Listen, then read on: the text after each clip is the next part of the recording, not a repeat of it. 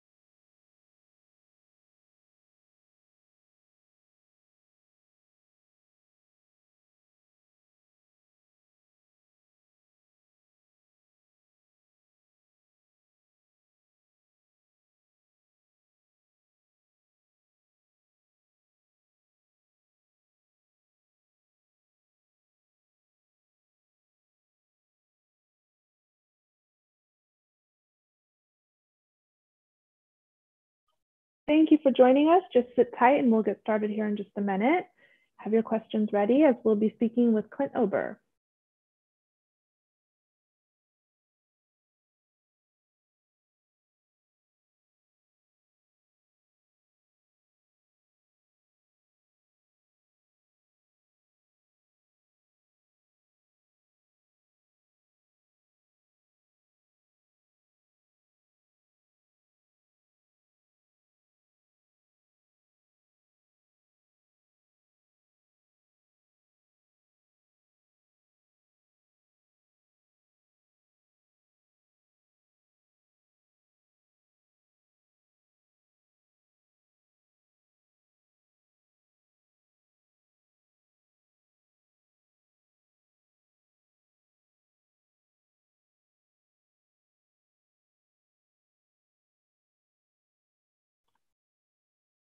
Hi, everyone, and welcome to Earthing Live, where we answer your questions about earthing and grounding. We meet weekly on Mondays at 3:30 Pacific time. Just a real quick reminder before we get started, anything we talk about here is not meant to replace the advice of your doctor or healthcare practitioner. Please always consult with your healthcare provider before making any adjustments to your medication or recommended health routine. All right. Hello, everyone. Thanks for joining us. I'm joined, as always, by Mr. Clint Ober. Jennifer. Yes, I see we have people here joining us on Zoom, YouTube, Facebook. Just so you know, real quick on how to submit your questions, you can submit them in the Q&A section of the Zoom webinar. So if you are joining us on Zoom, make sure that you click on that Q&A section. If you try to hit the chat section, I don't always see that, but I do have the Q&A window open all the time. If you're on Facebook or YouTube, just go ahead and submit your questions in the comments portion. As always, my customer service team is in the background helping me out, and they will make sure I see all of those questions. If you have any general customer service questions, such as how to track an order, how to place an order, you can go ahead and contact us at help@earthing.com. Or you can just visit earthing.com and get our phone numbers. You can live chat us. There's a lot of ways to get a hold of us there. So now, welcome. Clint, how are you? I'm pretty good, trying to adjust to daylight savings time, but I'm doing pretty good so far. Yeah, I feel like this one's a little bit easier because we gain an hour. I feel like the spring one's a little harder, but Right. It is still an adjustment. Yeah, it is. Well, for those of you who are new and joining us for the first time, Clint Ober is our founder over here at Earthing. He has been working for the past 25 years to not only spread the knowledge of earthing, but also gain more knowledge with studies and trying to develop products. So he's definitely probably the leading expert on earthing and all of that. So we will get started here. All right.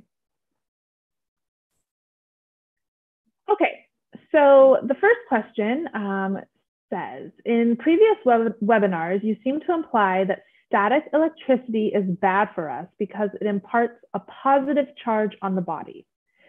However, my understanding is that in many cases, like when we rub our feet against the rug, we can actually pick up electrons, making ourselves more negative.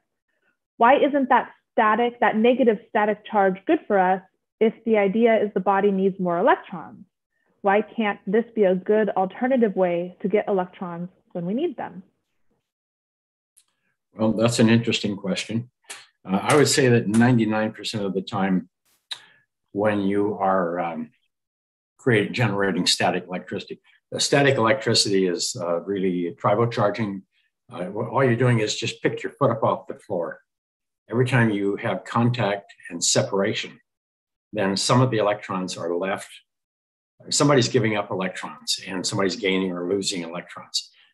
Generally speaking, it will be that you are giving up electrons and you have a shortage of electron in your body. And so that means that electrons are, when you touch a doorknob or whatever, there'll be a spark. The spark oftentimes is coming from the doorknob to you because the doorknob has an excess of electrons because it's more equal with the environment. And you'll feel it if it's like 3,000 to 5,000 volts, you'll see it and feel it. If it's below that, very seldom will you ever feel it. But you are, every time you walk on a carpet, take a rubber sole shoe or a synthetic sole shoe up off of a carpet and go to the next one, go to the next one. Every time you do that, you are creating static charge on your body. And as you go on, that static charge will forever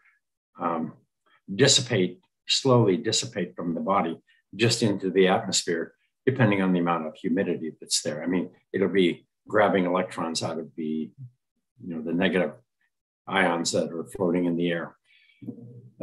So it's kind of a challenge to explain. When I made those statements, basically it means that today we live in a sea of static electricity. You walk into your home and if you don't take your shoes off, then when you walk into your home, then the shoes and carpets or artificial flooring type, even those plastic wood planks and all those things, that's all plastic. So you are creating static electricity every time you take a step.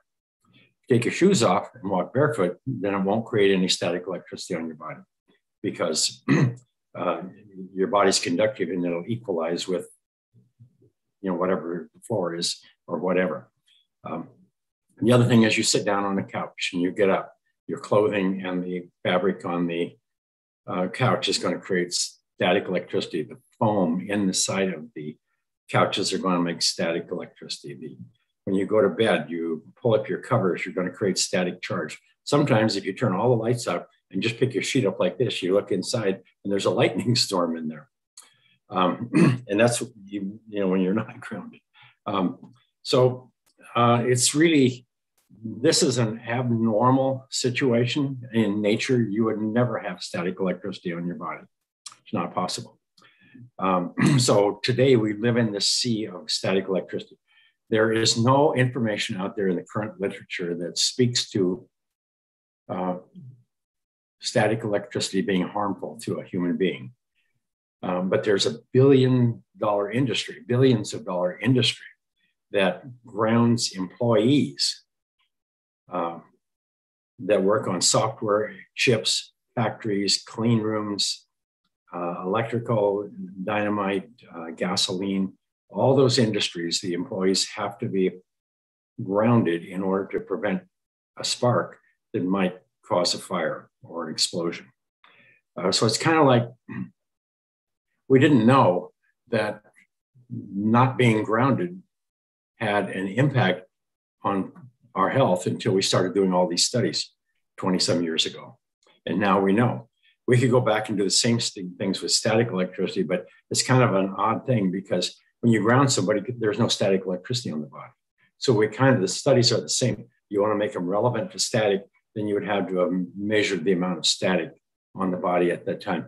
We didn't do that because what we assumed, we didn't want to make our studies about In the early days, everybody wanted to make them because EMF, because you can take a meter and say, oh my goodness, look here, here's a meter, look. See, when you get grounded, the meter goes down. Well, of course it goes down. But what grounding is about, it's not about static charge in your body. It's not about EMF or anything like that. It's really about your body having a shortage of free electrons in your body to reduce reactive oxygen species that are produced by your immune system. Throughout all time, throughout all evolution, throughout all time, we were barefoot, sleeping in caves, wherever, but we never had to worry about grounding because we were always naturally grounded. As progress came along, and especially in the last 100 years, 200 years, we've moved indoors. And then we started, as soon as we created plastics in the 60s, then we plasticized our floors, our shoes, our furniture, our beds. Now it's really takes a big effort to even touch the earth, where before you couldn't get ungrounded, now you can't get grounded.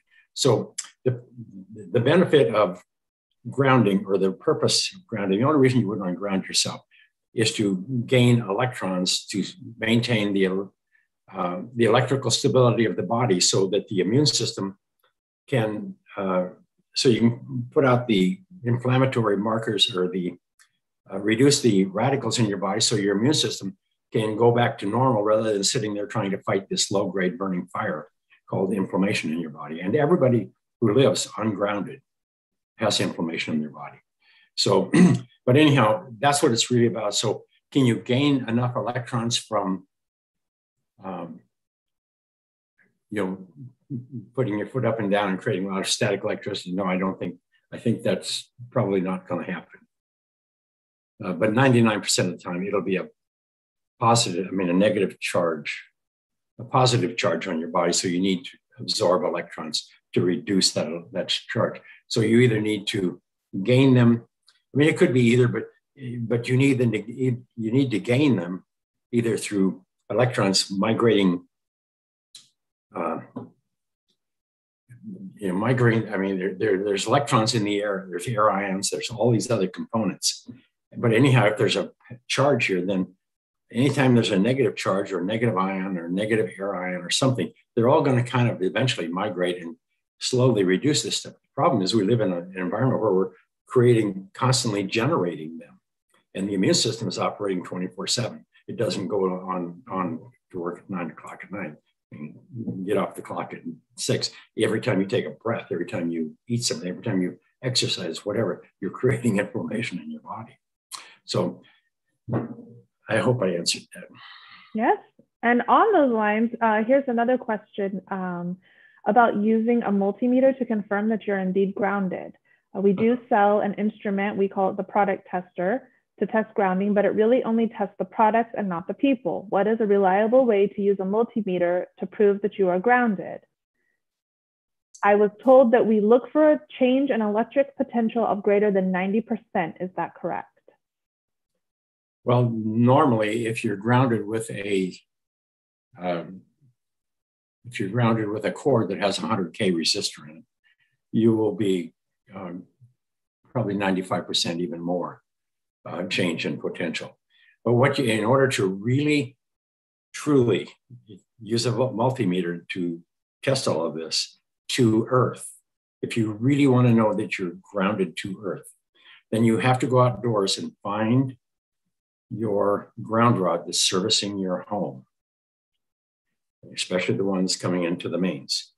Then you have to drive a secondary ground rod within a couple inches of it.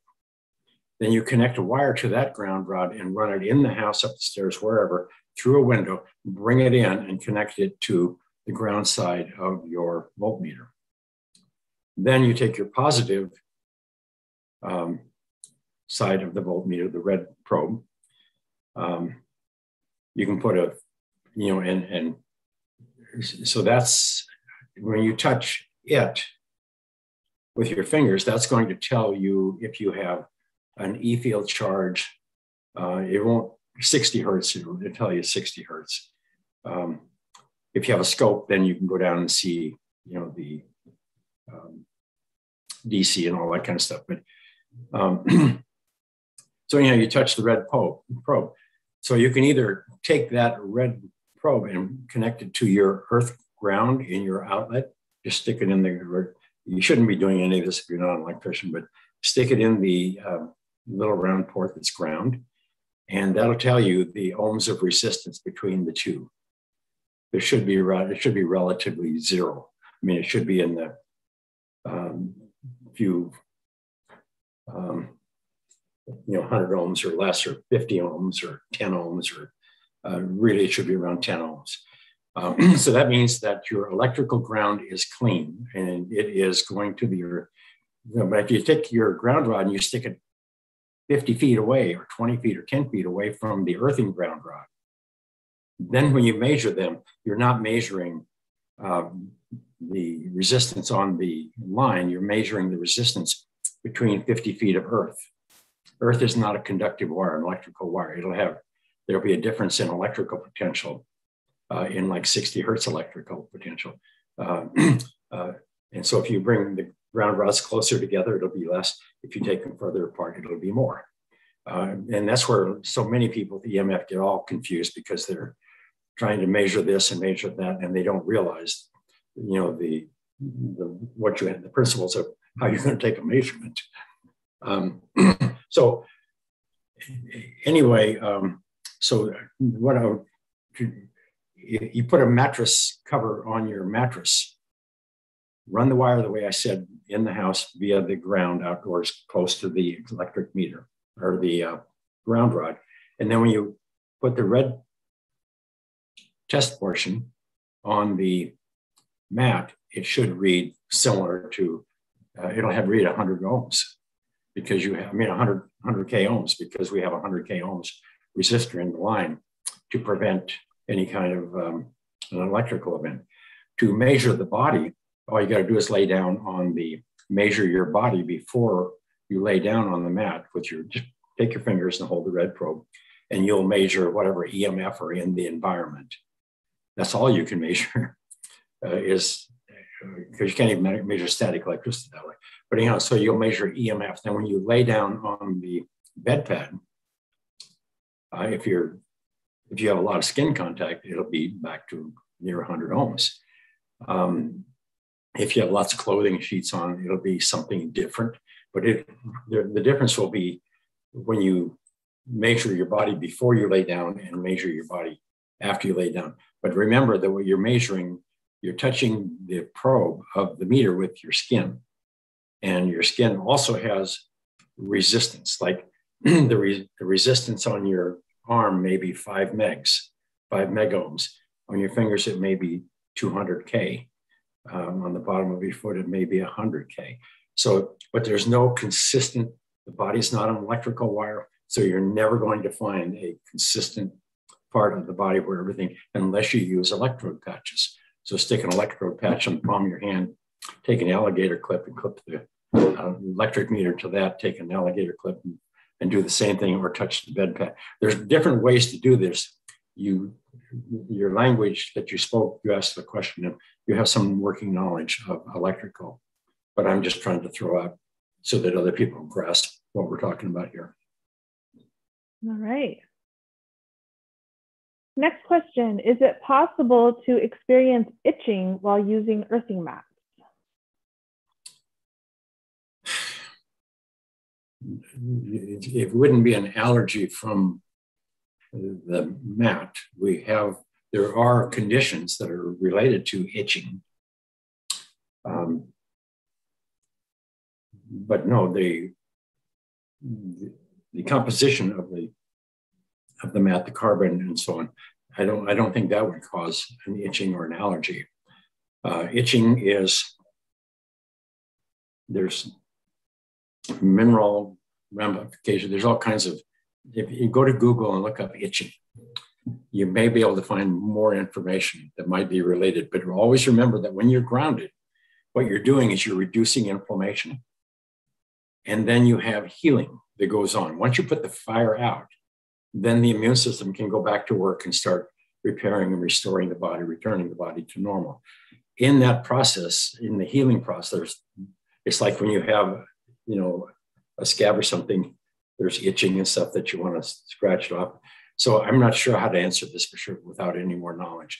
But I would go to Google, check all of that out, and then determine whether or not it's a healing response from the inflammation being put out, or if it's an old wound healing or recovering or those kind of things. Let us know. We don't know. Yeah, we don't normally hear about itching. I think we've heard of it one other time, and that was a person who reached out during the webinar asking, but we checked with our customer service team and they'd not heard of that before. So no. Anything's possible though. Yeah. Okay, my next question. Do the universal mats lose their grounding strength even if you take good care of them? How many years should they last? How would you know if it's not working fully, or how would you measure their decreased effectiveness? Okay, if you take an earthing mat and you use it just as a regular mat, the only thing that there's a couple things that can impede or affect the conductivity. One is if you put patchouli oil on it and all these, those funny oils that a lot of people put on to cleanse them. It's not a good idea because they are oil-based and they have acid in them. And it doesn't really hurt the conductivity, but it creates a barrier, an oil barrier. The other thing will be if you use a mat for years, and for a mouse pad and you have your hands on it, sometimes you'll build up a little bit of oil, but it would take years to do that. But generally, there's not much that can impact you. You have to remember this is the Unimats are made of polyurethane and carbon. Carbon will last forever, and polyurethane will last for 200 years. So it can't, it's recyclable and all of that kind of stuff, but so it's not going to just go bad. You have to oxidize the urethane, which is really impossible. Or it's just a layer of, you need to clean them. Just clean them with, simple soap and water. Mm-hmm. Just wipe them down, keep them clean, and they should last forever. The only reason they wouldn't is because there's been a destructive a chemical of some kind that can impact urethane, which is almost unheard of. That's why urethane is such a widely used product, because it's hardy and it's impermeable and it's inert once you cure it. Also want to wipe it down for any oils that may have built up on the product. That's another reason we see. Yeah, just oils. Yeah. Okay, jumping over to YouTube. Can you use the patch on the thyroid area to help with these issues? Or can you place on over any other organ? You can put the patch anywhere. I wouldn't put it on top of an open wound, but you can put it near an open, or a wound, or recovery, or whatever from any event, because it keeps the inflammation down. The patches are really, we don't know how to explain everything that goes on with the patches, but if you have indigestion, you can put a patch on top of your tummy and it'll reduce indigestion. How does it do that? It doesn't really make a lot of sense, but it does, because it just doesn't make sense, except for that when you have pain or heat or charge in the body, and over here you have negative electrons, here you have positive electrons, there's a force here that is going to pull them together. And a lot of them, these electrons can migrate through and, through tissue and reduce charge. But you can put them on anywhere you want to. Thyroid, one of the number one things that we hear over the years is people who start sleeping grounded.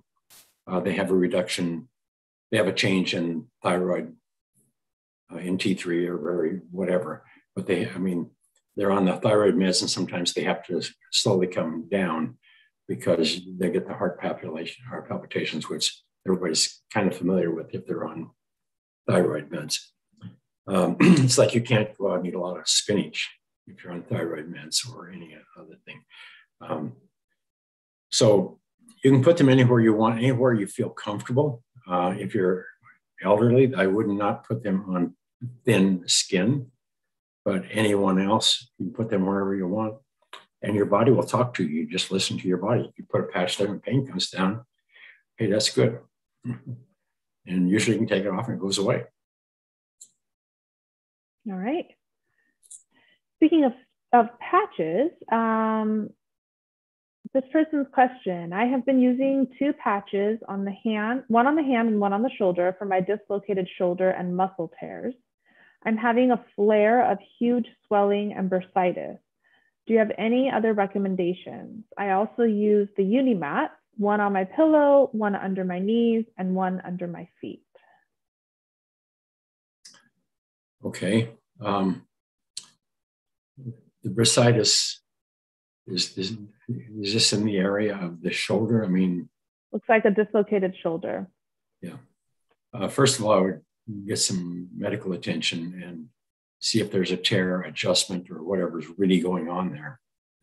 But once all of that's under control, if you were to need some stitching for muscle tears or so on, once all of that's under control, the patches on the shoulder and the palm of the hand should resolve that situation. That's what we hear all the time. And recovery. But to have continued adverse pain, flaring, and all that kind of stuff, I would suggest there might be something you're doing during the day that might be contributing to this. Because you really do have to, when your body's in pain, that means you have inflammation going on in the body. That means the body's healing. The inflammatory inflammation that goes on after the healing, that kind of interferes with the healing process and lengthens it. But the point is, the pain indicates there's inflammation. Inflammation indicates there's a problem, and you need to reduce the inflammation. It's a message from the body to stop doing something that's causing this inflammation. During the day, if you're recovering, then you need to recover. You need to stop and make sure that as long as there's pain there, you're not taking Advil trying to get through something. You need to, nothing wrong with Advil. I'm not saying that. I'm just saying you don't want to dampen the pain. You want to figure out what's going on. Bring about recovery, support your immune system. Reduce the inflammation, which I know that the patches, if you've got a good ground, the patches are reducing the inflammation, especially while they're on. After that, if you have to spend as much time grounded or more time grounded than you're not grounded during the healing process to really recover fully, quickly. Okay. Next question.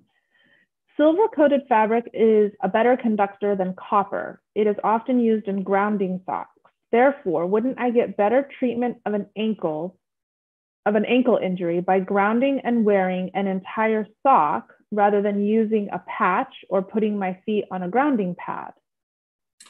Wouldn't this simulate sticking my foot into the ocean water? We sell the sock because some people prefer the sock over the patches. And the patches sometimes will come off at night. And it's definitely, to me, the patch is 1, the sock is 2, mat or whatever would be 3.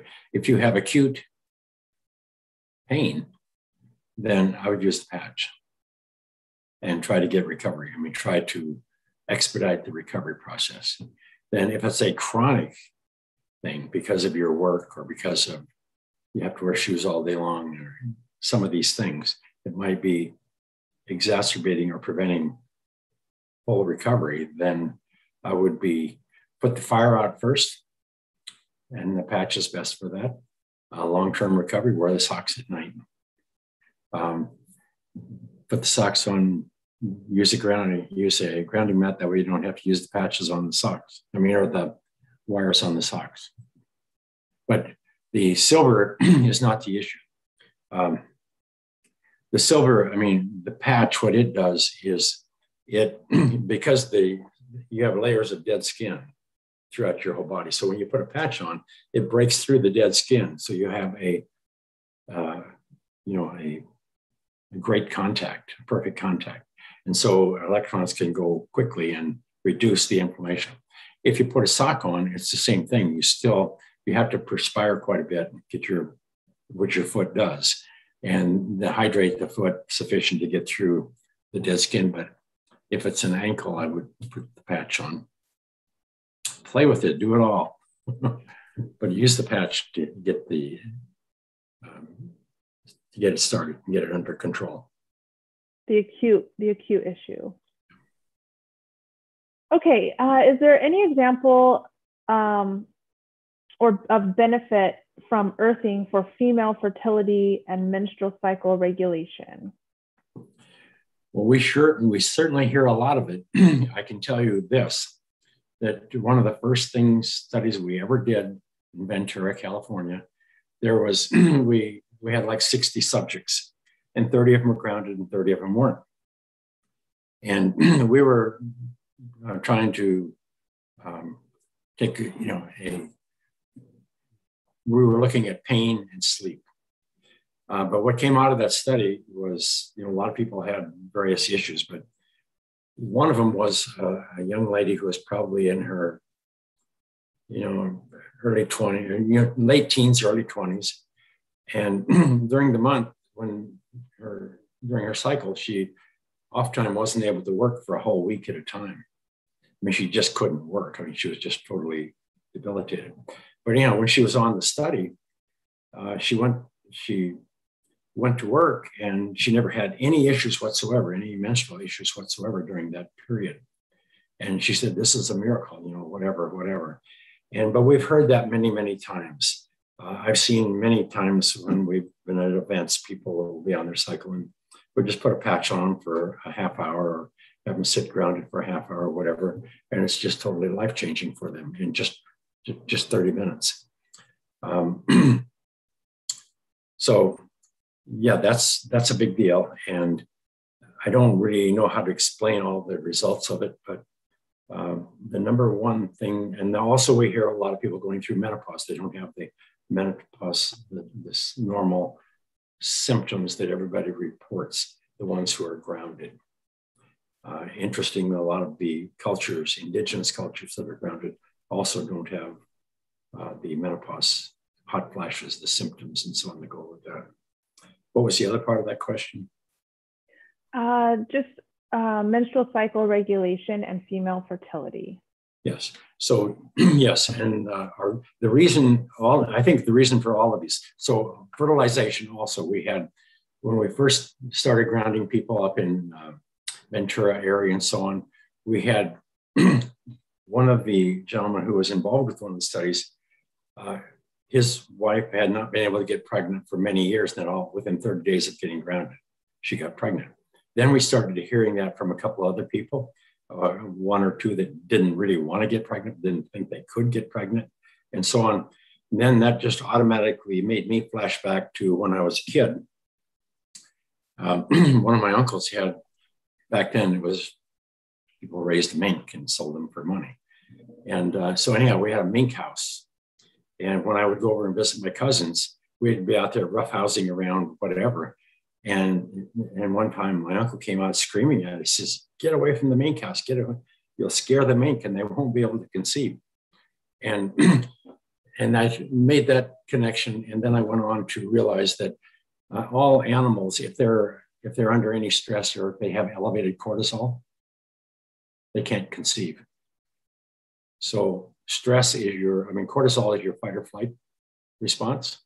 So if you have stress, in your environment, you're, chronically elevated sympathetic state or chronically elevated stress, then it's going to be much more difficult to conceive because your body's flooded with cortisol. And in nature,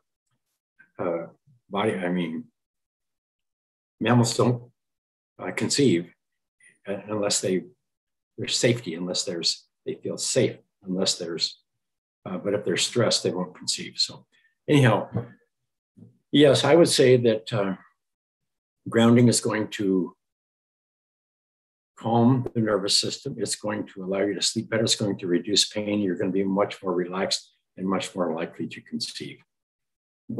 I know it's a big industry out there, but it's really as simple as getting grounded, I think. Okay. Marilyn's question. I'm very new to earthing. I just found out about it recently, and I'm wondering what I can do to help my ADHD 4-year-old boy.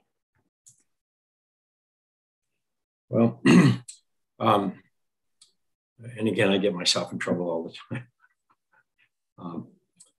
When I first got involved, back in 20-some years ago, I remember I was up in, again, the Ventura area, and we were doing some research, and I ran into a person who was a therapist, a psychotherapist, I think, or whatever, that was dealing with he was on the school board or whatever that dealt with the kids who had ADHD and AD, the other ones. I mean, there's like 2 or 3 of them. And so I was visiting with them, and I better not go. I better not go there. Anyhow, but the point is, I made a comment off the wall. I said, these kids don't have ADHD. What they have is Nike-itis, and again, I'm not picking on Nike, but they have tennis shoe-itis, because they get up in the morning, they put their tennis shoes on. The last thing they do at night is take their tennis shoes off. And they even often sleep with their shoes on because they have a nice logo on them or something.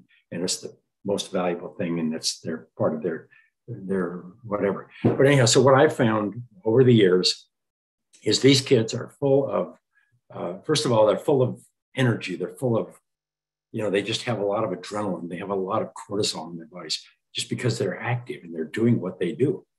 And if they don't ground that out, then their nervous system, their whole body just goes like this. It's like we see it sometimes in the special needs classrooms. The kids, they just get wired up, and the autistic kids, or the other kids, a lot of them, they will just totally melt down. But what we did in one classroom, we just had some yoga mats laying there on the floor. Eventually they found them. And then whenever they were getting ready to melt down, they would go over and actually lay down on these yoga mats. Or otherwise they would want to go to the grounding room that we made up for them, which had bean bags and everything else that were all grounded. They would go in there and totally wired and whatever, like ADHD. And then they would, calm down, the nervous system would calm down, their cortisol would calm down, and then they would come back into class. But I'm going to say that a lot of this is you need to take the shoes off the kids as much as possible. Get them outdoors, at least once in a while.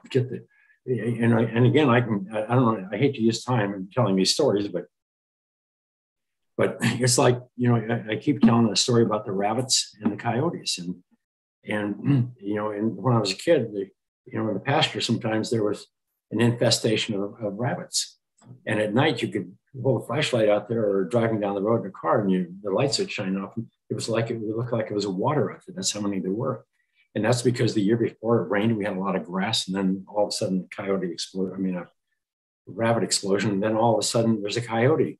But anyhow, so the fun of that, we didn't have a lot of entertainment back then. We didn't have television back in some of those days. But anyhow, so watching coyotes chase rabbits was kind of an interesting phenomenon. But anyhow, so the rabbits would be sitting there eating grass like they normally do all day long. All of a sudden, the coyote starts to sneak up on them. Rabbit's ears goes up. The coyote springs. The rabbit springs into the air. And the rabbit runs back and forth across the pasture, zigzag, keeping one eye on the coyote. The coyotes were lumbering along, chasing him. Most all of the time, the coyote will drop in his tracks because he runs out of energy. The rabbit will go just a little bit further, but he's still, so he can see the coyote. And then all of a sudden, you can see that he's shaking because he's just had his life threatened. And then all of a sudden, he lets go of this big visceral shake like that. And then he goes back to eating grass like nothing ever happened.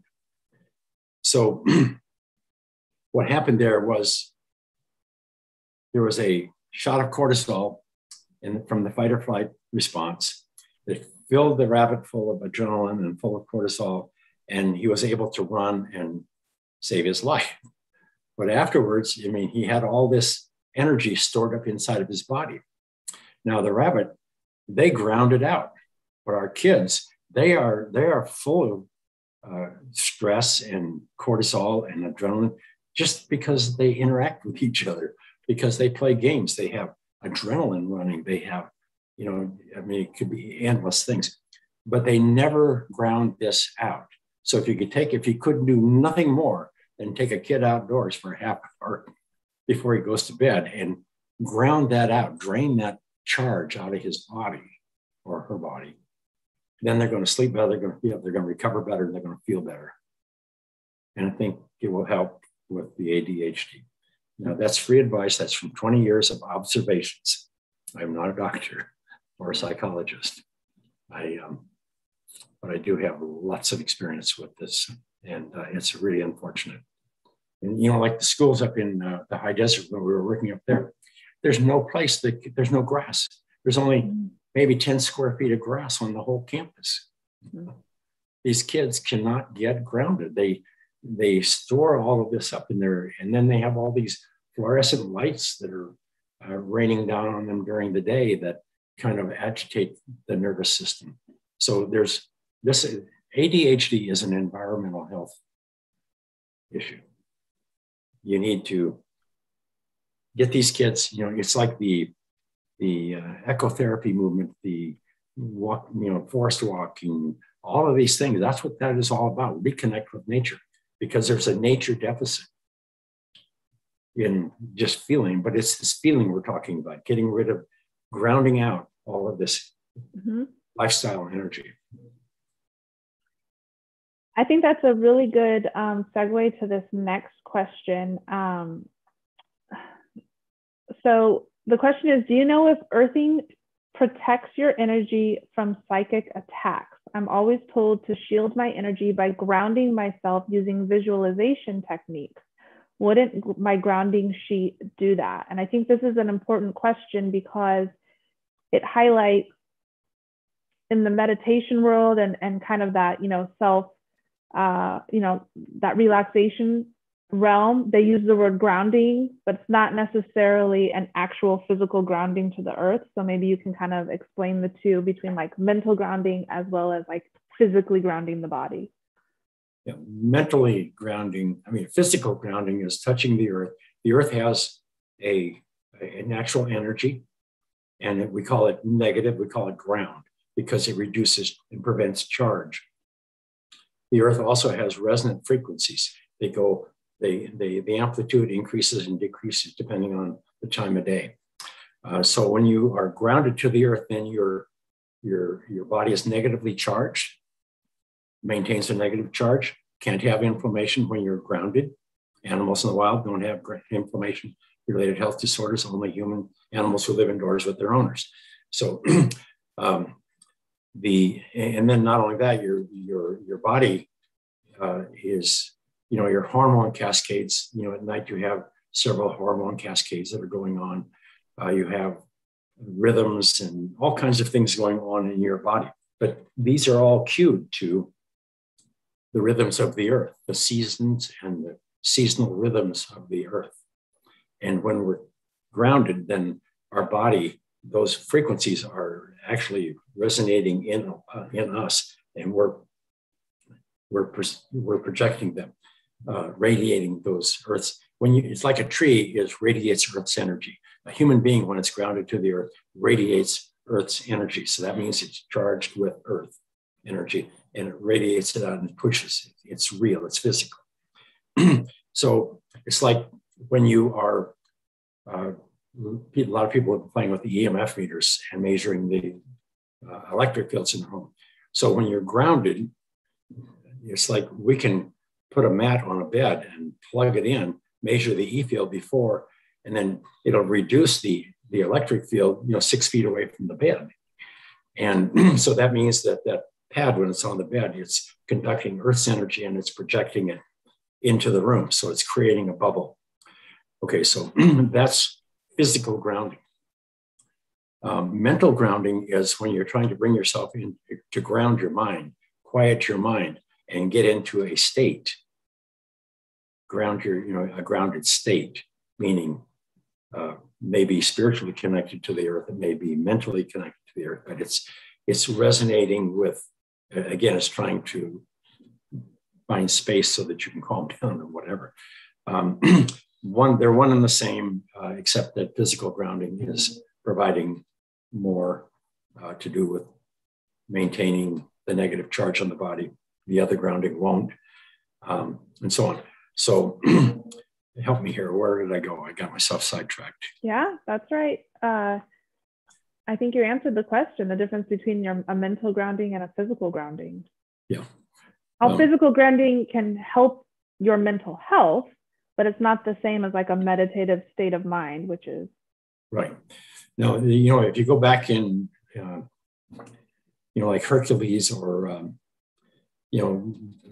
back in the old Greek times, when I think it was, I forget who it was held up by the heel. As long his strength was in being connected to the earth. And when he wasn't connected to the earth, he lost his strength. Okay, so this goes back to eons of time. People have known that, our grounding, there's a certain strength there, but it's really this energy that semi-powers the body, but it also puts out this field of energy and protects you against other things like EMFs and so on. Mm-hmm. Any bad EMFs, people EMFs. Okay. Next question. In a previous webinar, you discussed how grounding to the chassis of a plane or a car provides some level of protection, and even 90% of the protection of true grounding. When and how does a car or plane chassis get grounded to the earth? Are the car tires conductive? What do you think of car grounding straps? Do they really provide additional help, or is it negligible? Well, in the old days, when I was a kid, all the gasoline trucks and a lot of the automobiles had grounding straps, especially the pickups if they hauled any kind of explosive or chemicals or things. So the grounding straps do work.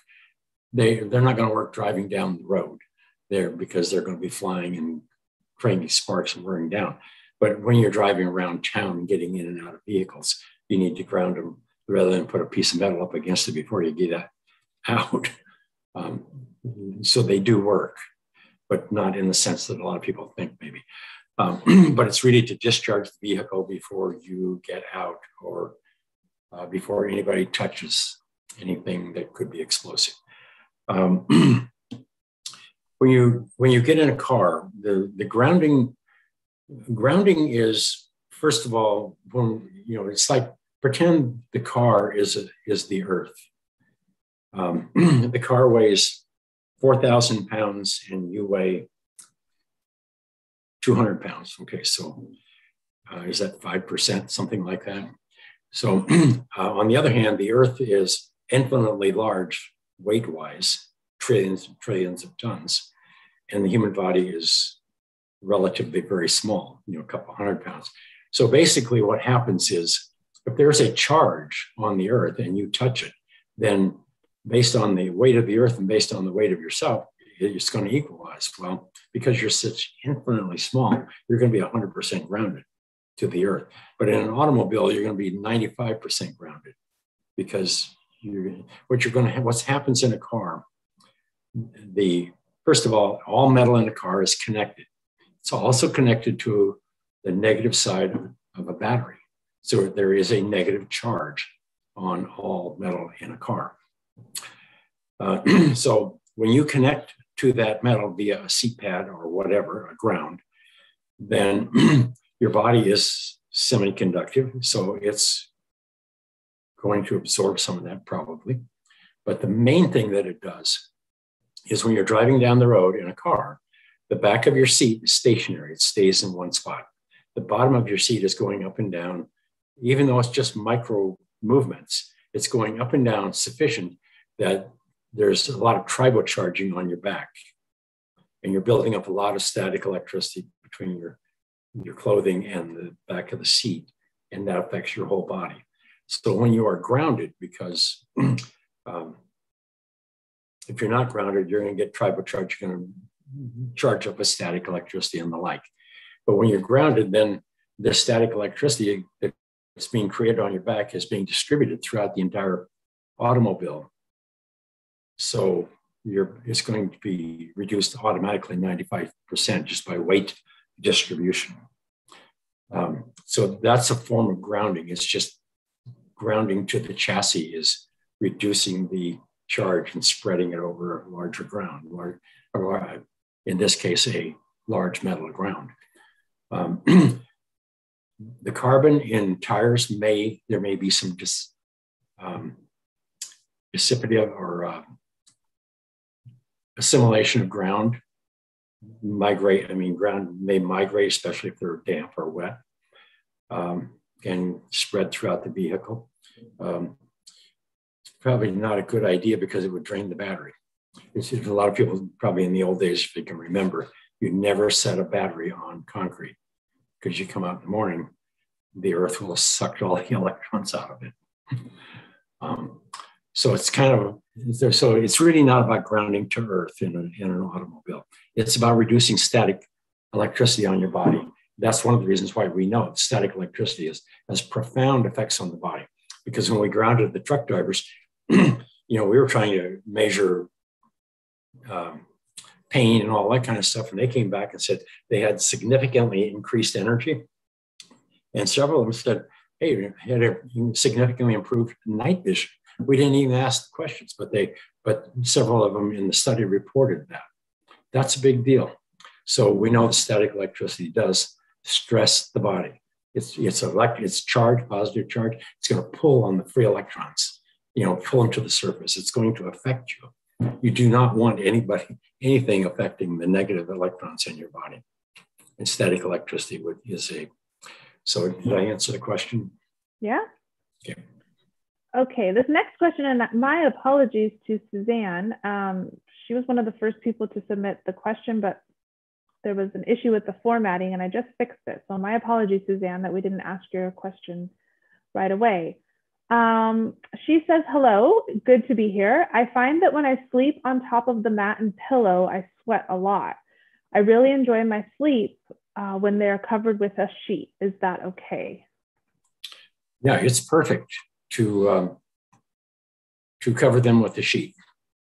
They're designed to be used that way. People whose health is somewhat compromised, I highly recommend they sleep directly on it. But a lot of people are going to sweat, and a lot of people don't sweat. But when you perspire, basically, you're trapping heat and the body's trying to regulate its temperature. Like if you have too many covers, then you're going to sweat more, and the body has to push blood back and forth to maintain the body temperature at where it wants it. So if you are sweating, oftentimes what sweating is, it's about releasing toxins or cleansing, whatever. But the pads themselves shouldn't make you sweat because heat rises unless you're trapped under a lot of covers or something. But after you spend enough time grounded, then all of a sudden you'll find that you don't sweat under any circumstance because the body is able to better regulate its body temperature and push blood flow around. But most of all, it's able to reduce the inflammation. And when you sweat, you're sweating things out of your body that your body doesn't want in your body. So there's other sides to this than just body regulation and heat, but it's a cleansing process also. So when you are grounded, you're reducing inflammation and you're releasing a lot of this other stuff. So go with it. All right, next question. Can you leave the patches on while sleeping? Yeah, absolutely. Wonderful. Yes, highly recommended, especially if you're over 70 years old. Once in a while, you go out and exercise too much. Okay, Robin here. I just received my new socks. Thank you so much for restocking. Would you have any suggestions for the most effective use of them? Currently, I stand on my universal mat all day while working, and I sleep with another mat under my feet in bed. I thought the socks would give me additional options for grounding, hence the question. Thank you for all you do for us.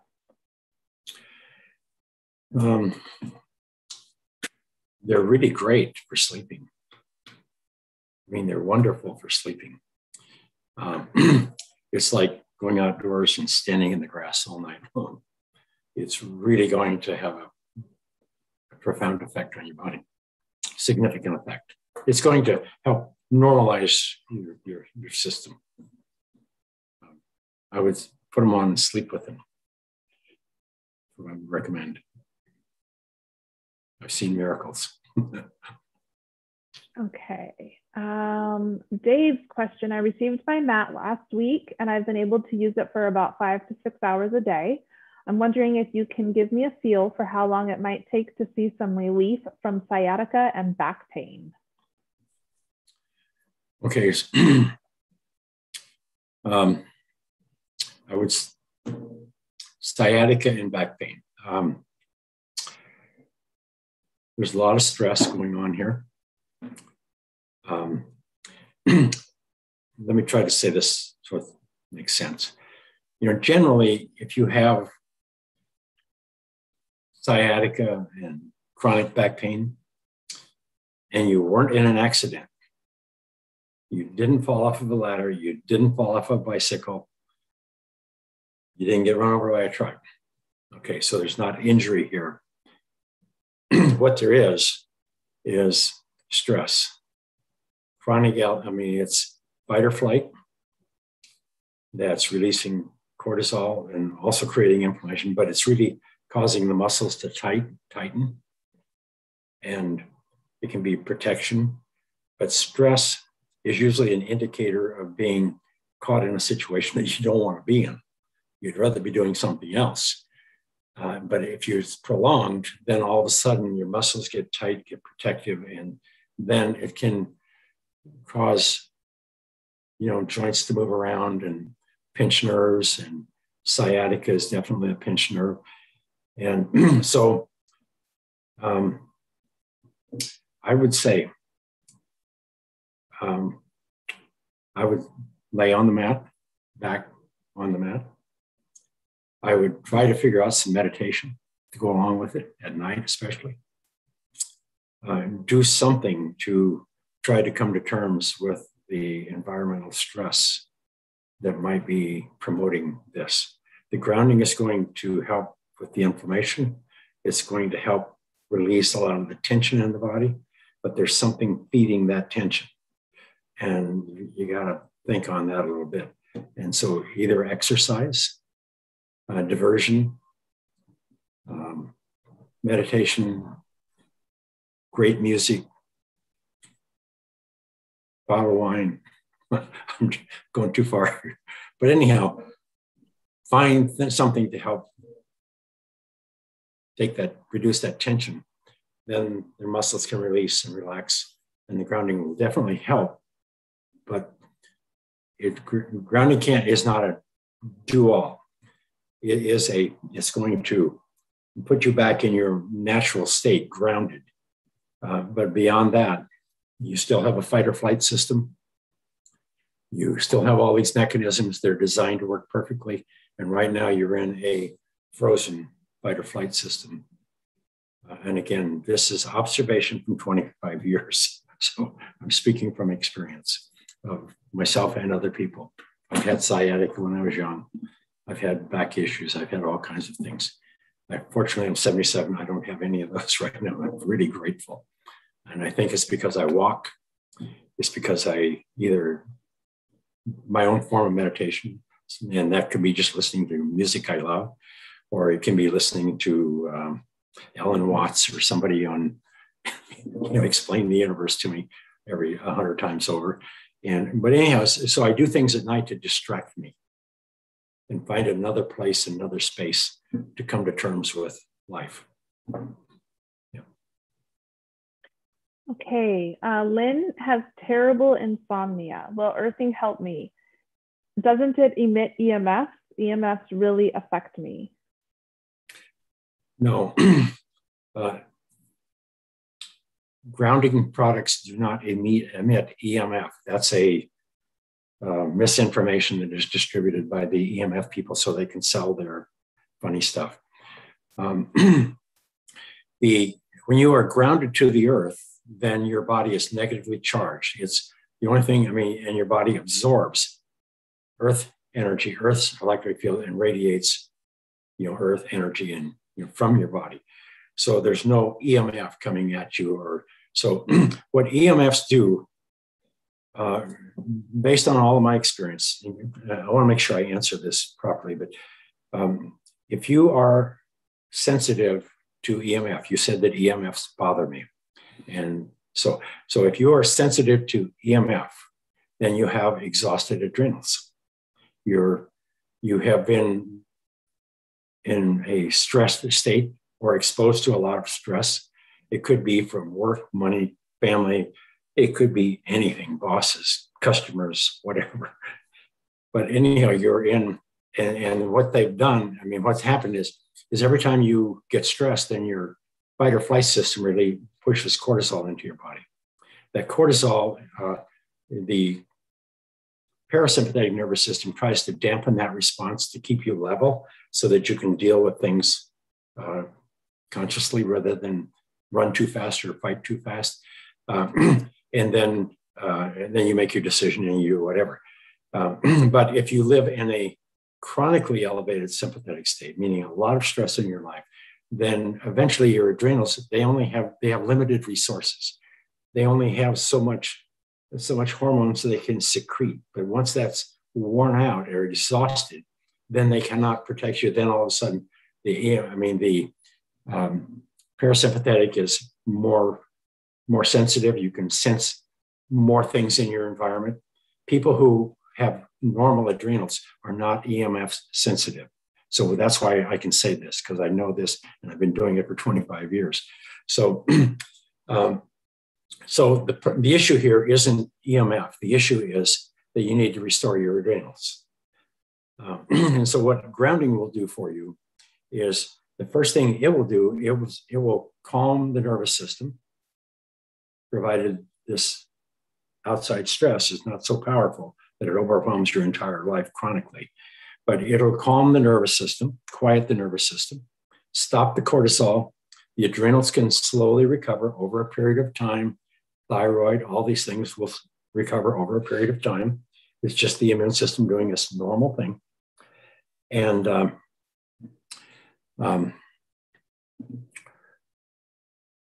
yeah, that's what grounding does. Where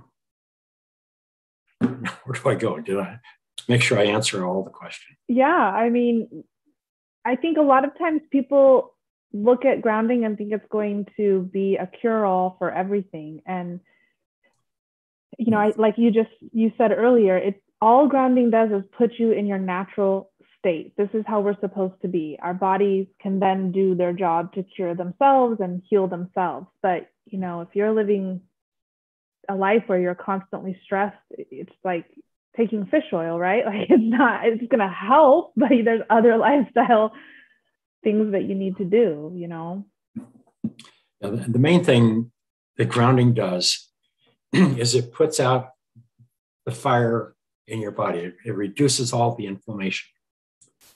The word inflammation means inflame. Everybody has it. And it's not normal to have inflammation in your body. Inflammation doesn't exist in the animals and people who live in the wild.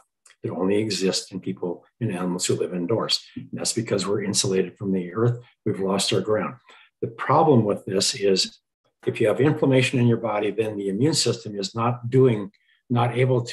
your immune system's compromised because it can't do what it's supposed to do.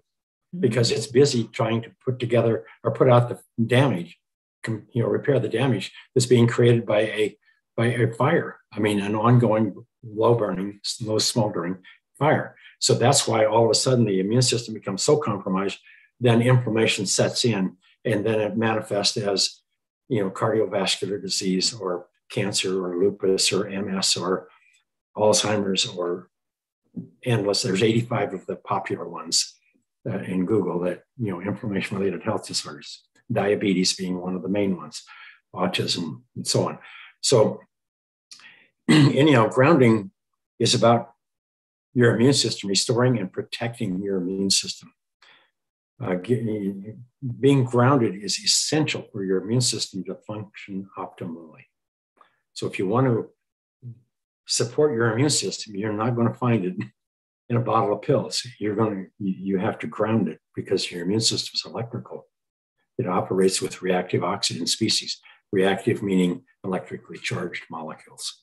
So you have to restore your ground in order to stabilize immune function and prevent the inflammation. Then the immune system can restore and maintain health. And that's all very straightforward. The problem that we all have problems with, all of us do, is the environmental stressors. The things that go on in our lives that cause cortisol to pump stress into our bodies. And those we have to work out individually. The grounded will help us. Okay, next question from Trisha. Have you done any studies with Dr. Tennant, who works with the electric needs of the body? And or have there been any studies that measure the pH balance to determine if someone is grounded versus ungrounded? Yeah, when we first started, yeah, I know Jerry, I love his work. When we first started, and I started investigating all this, once I understood how the body worked, then you would normally be using the term pH, the potential of hydrogen to reduce oxygen, and that's what reaction, redox potential. Ground is, they're all the same terms. So the thing that we learned was that I learned, but anyhow, I couldn't speak to people about pH because hardly anybody even knows what it is. The doctors don't measure pH. I mean, a few of the alternative docs do, but nobody uses that term or those terms. But what I learned about pH was if you are grounded, then your pH will normalize. It has to. But that's what it's all about. I mean, having enough alkaline is more negative, meaning that's an electrical term, an electron term. So more negative means more electrons available to reduce acid. Acid is positively charged. Okay, so the thing that is most interesting, I would love to have gone that route, but the problem is there's no way to really, it's very challenging to measure pH. Like, there's a couple of instances I'd like to throw out here. One of them was, though, I remember a lady in Utah, and she was a very healthy person, into health, in love with grounding and all this kind of stuff. And she called me up one day and she said, "You told me that grounding would normalize pH." And I said, "It does, it has to. It can't not normalize pH." And so anyhow, she said, "Well, I take my pH every day and I'm still very acidic." And I didn't know what to tell her. And so it made me go question everything that I was saying. But again, every time I would measure pH and whatever, I would see that it's math, it's physics.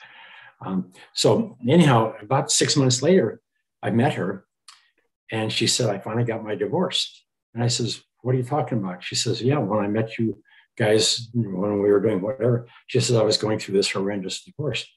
And I said, "Well," and that's when you were telling me your pH wasn't in balance, right? Well, what it was, she was mentally stressed, pumping her body full of cortisol because of this event that was going on in her life. Mm-hmm. And that caused the pH to be off. And because now our pH is fine. So what I learned was, and verified this, that if you get stressed, your pH is going to instantly, your pH is going to be thrown off because your body's being pumped full of cortisol. So if you're stressed, absolutely, your cortisol is off. But if you get grounded, reduce the stress, then it'll balance out and normalize your pH. But yeah, I wish more people knew about it, but they don't. But pH and what grounding, they're the same thing. Grounding is reducing. Yeah. All right. Ruthie's question, my house is not grounded. It was built in the 1930s and it's never been rewired. I have the ground rod outside and I'm running it in the bedroom. How frequently should I put water at the ground rod placement outside? I've been doing it every week or so. Is that enough? The rule is you want the ground to be damp enough that normal vegetation would grow there. So if grass is normally growing there, that's all you need, or plants or so on. But if the ground gets dry and there's no moisture, or you live in an arid climate, then what I would suggest is, you're going to feel better when it's moist versus you're going to feel better when it's moist. You can actually feel the difference. But what I would do is I would suggest getting a 4-foot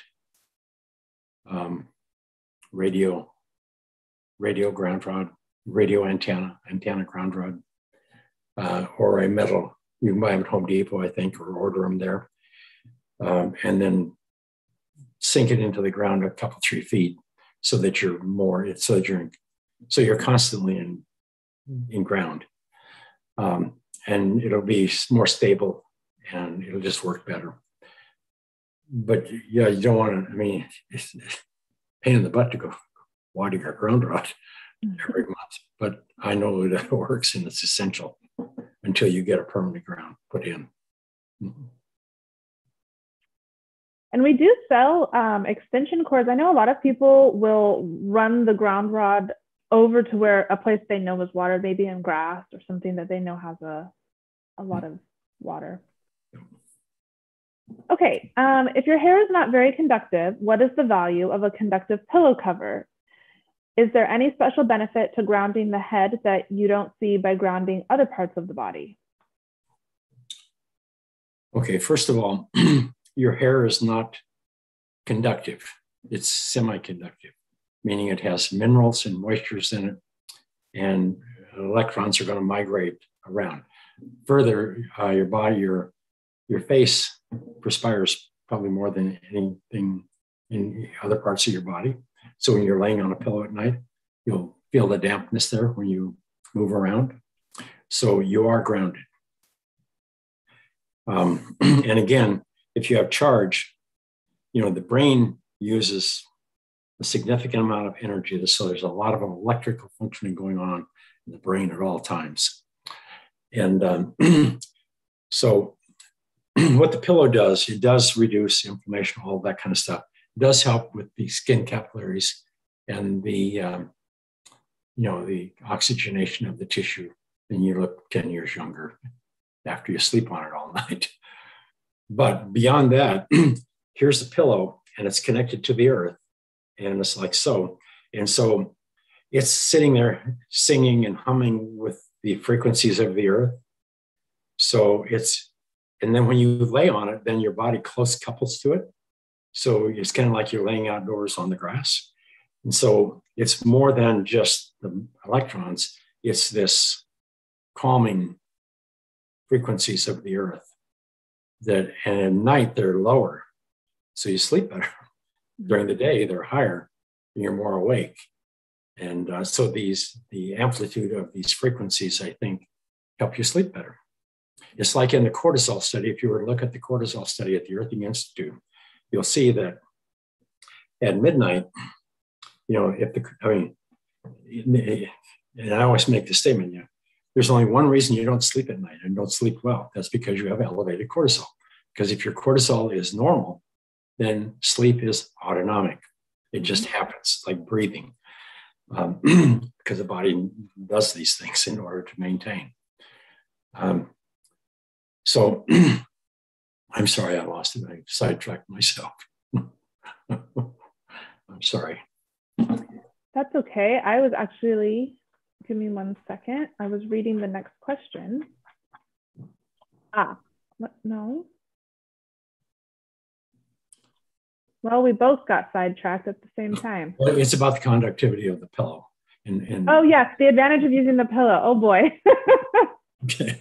But the advantages are you sleep better. I mean, we know in some of our early work, we were grounding school teachers who had compromised situations going on in their lives. And a group called Inspire, and we would give them bed pads and they would get certain results, good results. And then later we gave them pillowcases because we met with them once a month for several months. And so and then all of a sudden they started coming back with big stories about the benefits of sleeping with the pillow. And they weren't just, the skin is one of the issues. Your hair is going to grow better because there's less inflammation. Hair loss is from inflammation. All kinds of good things. But it's really about meditating with the earth during sleep. All right. Now, the next question, it's a bit long. I was engrossed in it when you asked me your last question. Okay. I know that you report that most everyone who grounds gets a clear clinical response. But could you give us a realistic % of the time that people really do see a noticeable clinical response? So I kind of want to stop there because I don't know that we've ever said that every person receives a clear clinical response. Is it 100% of the people or is it lower?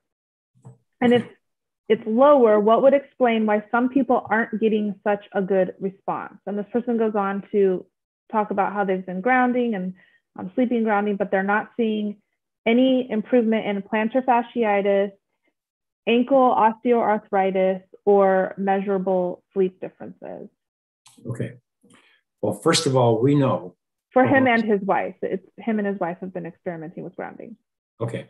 So let's break it up a little bit. So first of all, if somebody gets grounded, hard grounded, meaning put a patch on them or sleep directly on the unimat, not the unimat, but the mattress cover or the mattress cover in the pillowcase, we know that instantly there's going to be a release of tension in the body. Within 15 minutes, we know that the blood is going to be,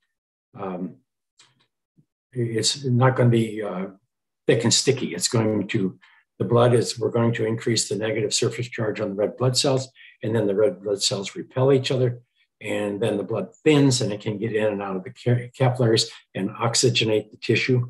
Anybody who's grounded can go look in the mirror 15 before and 15 minutes later, and they'll notice the color, the change in their skin color. So that's improved oxygenation of the tissue and a reduction of inflammation because the blood can now get into the capillaries and properly oxygenate the tissue. So we know without a doubt that happens. The other things that happen is we know that the brain waves, as soon as you ground the body, the alpha, delta, theta, and beta. So what will happen is before they're tight like so, and then afterwards, the waves increase in size. So what that means is we've reduced the tension, and now everything can move. There's more variability. We also know that the heart rate variability, the heart, instead of being tight like this, then all of a sudden, as soon as it gets grounded, then there's the ability of your heart to move and to respond to getting up from a chair or doing this or whatever. It's loose and free, and it can function more freely. Where if you're not grounded, it's tight and tense.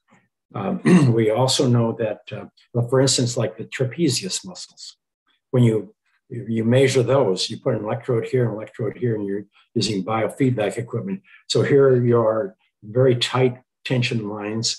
And then instantly upon grounding, then all of a sudden you see these big shifts, and then the muscles are starting to make, increase in variability, meaning now you have better range of motion, better extension, and all these things. So, and I can go on with the studies. It's like your blood sugar is going to normalize overnight. We know all these things. You can go to the Earthing Institute. There's at least 25 peer-reviewed published studies there that touch on everything. And it gives you taken together, it kind of helps you understand and recognize what grounding, the impact that it has on the body. But most of all, it prevents inflammation. So if you're hard grounded to the earth, you can't have inflammation in your body. And if you don't have inflammation in your body, then the immune system can recover and start going back and start to repair the damage that has been done over the days, hours, weeks, or years. Mm-hmm. And the longer you've had these problems, and the older you are and the more wear and tear, the longer it may take to recover. But as long as you keep the inflammation down and keep the fire out, your body will recover and it will return to normal. We know this, we've seen it. So now let's move on. Everybody, we can say that that's 100%. That's because it's the human body on planet Earth. And everything, and that's just the way it is. It's like a grasshopper is a grasshopper is a grasshopper. As long as you are living on the earth, you're connected to the earth, and you're grounded, then you are a grounded mammal, just like all the mammals who live in the wild. No cancer, no cardiovascular disease, no diabetes, no nothing. Just health. They have health. Okay, next part. Okay, they have been using the bed pad and grounding mats as much as they can. He's guessing about 16 plus hours a day, as well as walking outside. He's wondering if the ground in his home could be bad. He's also not using the patches, but connecting a ground wire to a silver 10 sleeve. Okay. So I think this person is really looking for, is wondering, and we get this question a lot, I've been using your product for a few months. Why isn't this fixed? Why isn't that fixed? Why isn't this cured? And right. I think that's kind of the essence of their question. Okay.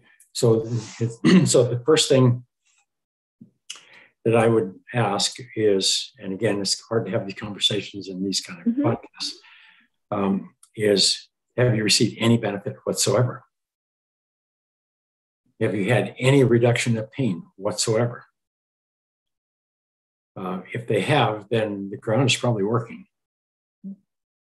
If they've had no reduction in pain, no increase in energy, no improvement whatsoever, then I would say there's probably, I would test the grounding products.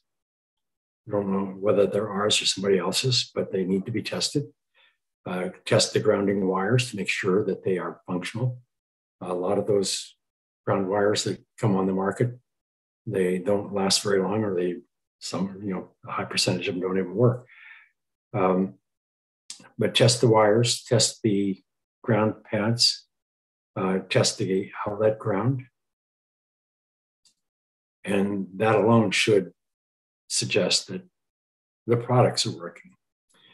Then if you're sleeping in a lot of clothing at night, heavy pajamas, that might be an issue. If you have flannel sheets or things like that, that could be impede the grounding a little bit.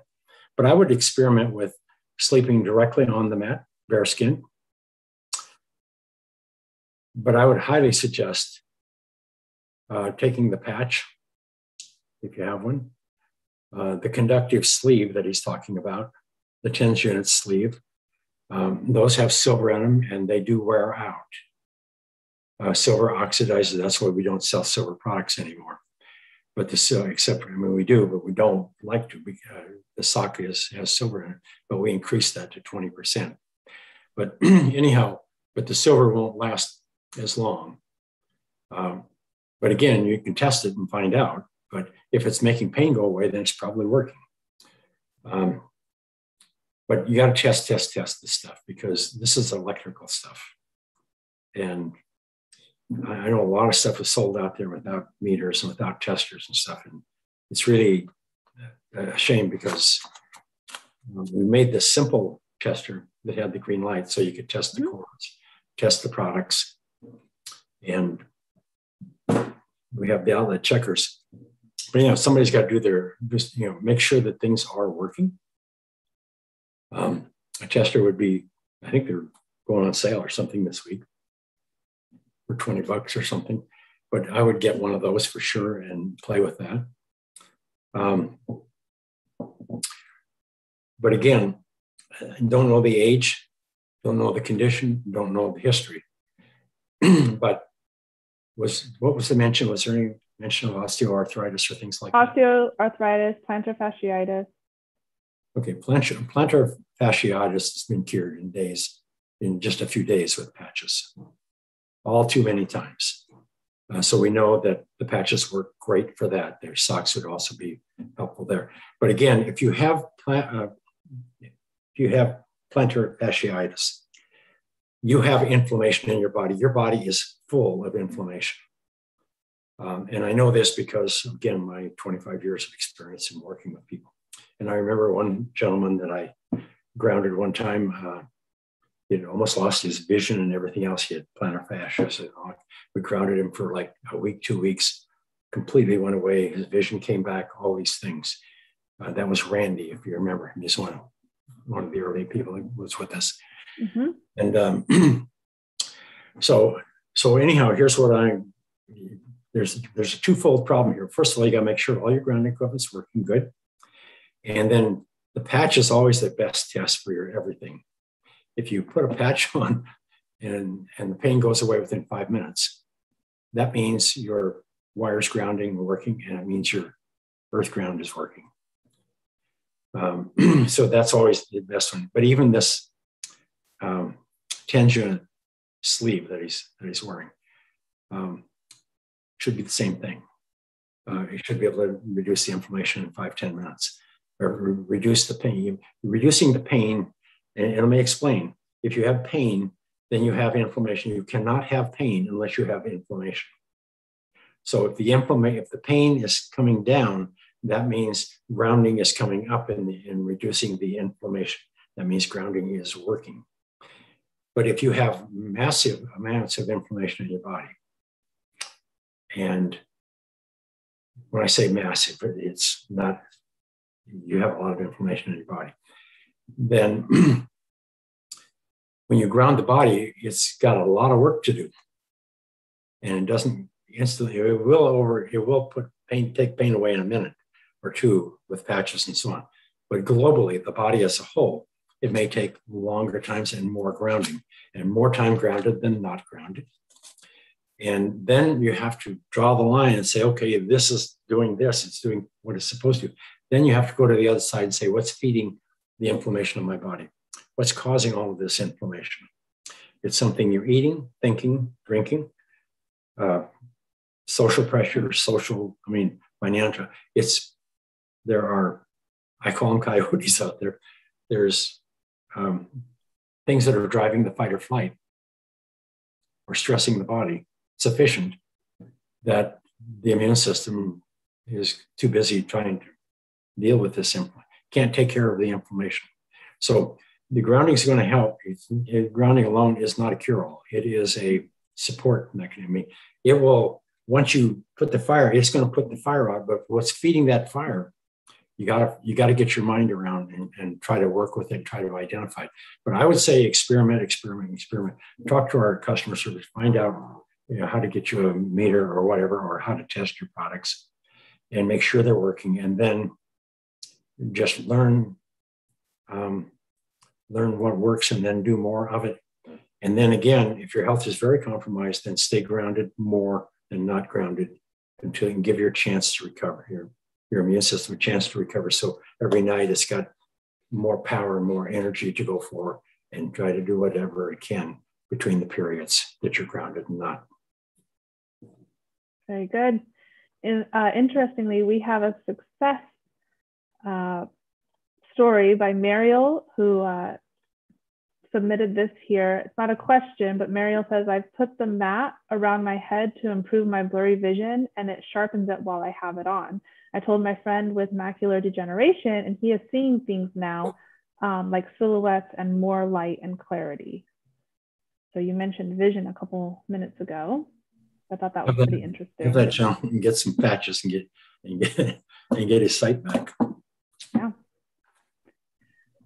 Okay, well, I think that's about all the questions we have time for today. I encourage you to log in and get your questions in early. I do try to go in the order that they were received. A lot of the questions that I do see that tend to pop up are addressed in our FAQ section on our website, earthing.com. You can also always reach out to our customer service department, help@earthing.com. Another great resource is the earthinginstitute.net. Make sure that you visit our website at earthing.com, as we currently have a sale going on, and we'll have multiple sales going on, through the holidays. We're getting ready for all that shopping for the holidays. So if you visit our site, earthing.com, you can save up to 50% off on some items while supplies last. If you haven't done so already, I highly recommend that you follow us on social media, as well as subscribe to our newsletter, and make sure that you're in the loop regarding our upcoming webinars, sales, and new product announcements. If you are a member of if you have subscribed to our newsletter, then you already know about the sale we have going on. It started a few days ago. Also, be sure to check out our Earthing YouTube channel and subscribe. You'll be able to watch the Earthing movie and watch all these webinars. Well, thank you to my customer service team, and thank you to everyone for submitting questions. And thank you, Clint. Thank you. See you next week. Yeah. Have a good night. It's fun. Bye.